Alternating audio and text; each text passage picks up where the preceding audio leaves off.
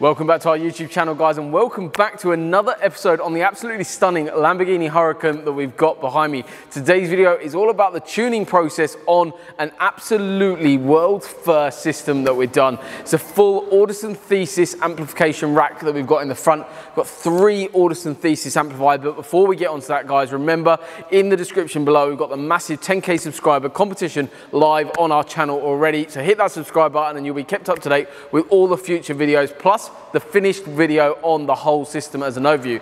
But the custom amp rack, which we've done a whole separate video on, houses 3 Audison Thesis amplifiers. First one is an Audison Thesis Duo running the tweeters. Then we've got another Audison Thesis Duo running the 6.5-inch drivers in the front doors. Then we've got Audison Thesis Uno, which runs the actual subs in the vehicle as well. This customer was after a little bit of a stealth look, but didn't want to compromise on sound at all. That's why we've achieved what we have done with the custom amp rack in the front. This is an incredible amount of what's called Class A/B amplification, which we've done a full separate video on, so we won't be touching too much on them, but insane level of quality of amplification.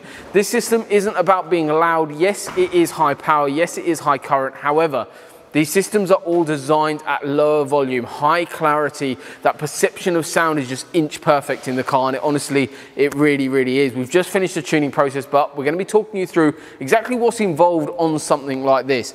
In terms of speaker configuration, we've got an Audison Thesis tweeter on custom A-pillars just behind here. Then we've got an Audison Thesis sax, which is a 6.5-inch driver from the Audison Thesis range, which actually sits in the actual stock location on this Huracan. Then what we've got is 2 subs in the vehicle hidden behind the seats, and what we've actually done with those is they're Hertzmille Legend 8-inch subs in custom enclosure, and then cover that with a really stunning beauty panel that sits in the car so nicely with a bit of unique elements to it, like the custom 3D printed Lamborghini logo that we've got embossed into the panel, plus some really cool shapes and designs to make this car look incredible. However, from looking from the outside of the car, you can't really tell this car has a system that it does. But today's video is all about tuning. So after the initial setup is done, so the install is done, what we do is do a bass setup, which is basically setting all of the frequencies, making sure everything is safe in terms of what these products need to be playing. Once that is done, then we finish off by basically putting all of the panels back into the car as though it's going to be a finished car. Then the real part of the tuning system really starts, which makes the product that we're going to be talking about very important. We're using a product called what's called bitTune. We've got the products here with us, and we're going to be talking about through what these sorts of products do and help us achieve. So once that initial setup's done by setting frequencies and response curves that we want the actual speakers to actually play, we set the product up. So this has got a microphone set up. So there are 5 microphones on the actual bitTune system, and what this allows to do, this actually sits on the driver's seat, and then you've got another microphone which sits in the central position in the vehicle. What these microphones are actually listening for, are listening to actually control sound. What happens, and I don't want to go too much into it, and we can go through all of this during an audio consultation if you want us to. However, something called phase cancellation. When a speaker is basically sitting in a vehicle, when you're looking at home hi-fi, for instance, you can position the speakers exactly where you want to, plus you've got a lot more air in the room. Obviously, the room is normally a lot bigger than a car, or especially bigger than a Huracan Evo.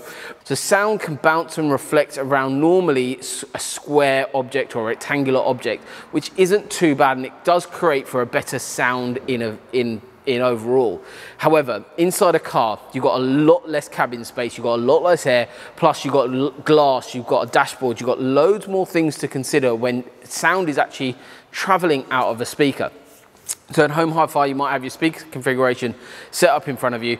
In the car, you're not always able to have it directly in front of you. However, that's why we always try and move the Audison Thesis tweeter on axis so it gets to the middle of the vehicle or to the exact sound setup that we want in the vehicle.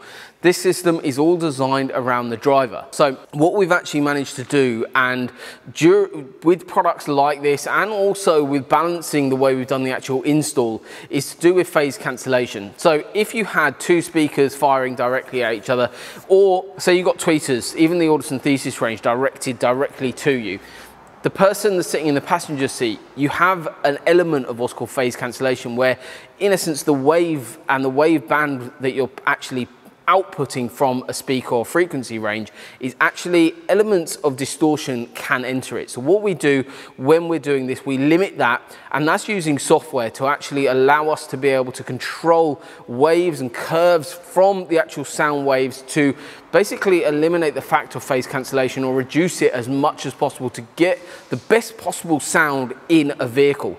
Obviously, it is such a tight cabin. It is a tough place to work with in terms of sound. However, we get it right every single time, guys. So make sure you come by, book an audio consultation, and we actually have cars come from all over the world to us, as well as all over the UK, just like this one, to have systems like this carried out. And this is a world's first, guys. So the tuning part, we've got the microphone system. We've also got the bitTune actual kit that normally sits on the seat when we're doing a system. This has loads of different tools, which we won't talk about too much. However, you've got loads of different controls. You've got RTA analyzers all built within this, and that's to do with these microphones as well. You can control everything and listen and get that sound inch perfect. Yes, we do a manual time alignment, then we do an electronic time alignment, and it gets us to basically 95% of our way there. However, that little bit of that 5% that's left over to get it to exactly where we want the system to be does take a little bit of manual tuning. So obviously on the system, we use basically software and computer gadgets basically to control and edit all of the actual outputs and frequencies. So on here you've got different, you've got a parametric EQ as well as a graphic EQ. So on this is actually what's called the Audison Virtuoso. So this is the best processor you can actually buy on the market currently. This is what I use in my car currently.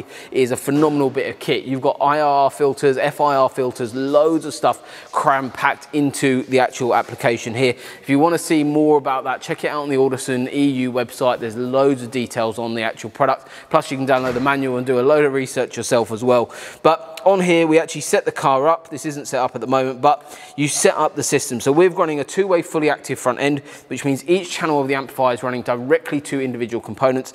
So we've got the Audison Thesis Duo as the first amp running the tweeters, obviously fully active. Then we've got another Audison Thesis Duo running the Thesis Sax, which is again fully active. Then the Uno, which is running the two subs.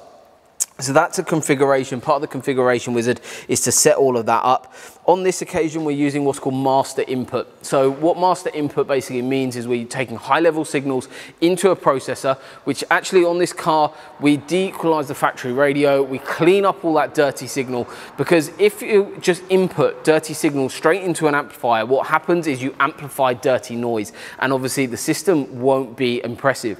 What we want to achieve is that's why we're using products like the Virtuoso, so it comes into an intelligent brain where we can correct all of the factory stuff that's messing all up the sound in the vehicle, correct it all, give clean, nice signal over to the amplification setup. Then the Audison Thesis amplification rack really comes into its own. It then amplifies at what's called Class AB amplification.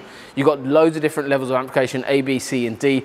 AB is obviously the top, and it is honestly phenomenal. Anyone that's after an audiophile sound and wants the best, this is it. So the three amplifiers are outputting what's called Class AB amplification, giving out such pure signal for then the Audison Thesis range and the Hertzmille Legend range to actually perform so nicely in the car. The system's not about being loud outside the car, it's about being controlled, and that's all to do with the soundproofing as well. But there's a whole separate video which is already live on our channel, so make sure you go check that out as well. But overall, the software allows us to control so many things, correct stuff outputting from the factory radio. So this has got the Lamborghini Apple CarPlay system, which is a lovely system to use and really interactive. However, it is distorting signal as soon as you are playing over 3/4. It is doing a phenomenal bit of work behind the scenes, which you'll never see other than using correction tools like this. And that in essence is what tuning is. We're correcting factory output stuff. Output basically like food that it's outputting, correcting it, fixing it, building a far better environment for the new sound system to work in. That then feeds directly into the amplification rack. Then that goes out to the new tweeters, the new 6.5-inch driver, the new subs, and it honestly makes a world of difference. So hopefully you've enjoyed today's video. You've learned a little bit more, but there's plenty more content coming. So hopefully you enjoy, and remember to hit that subscribe button below and stay tuned for much more. Thank you.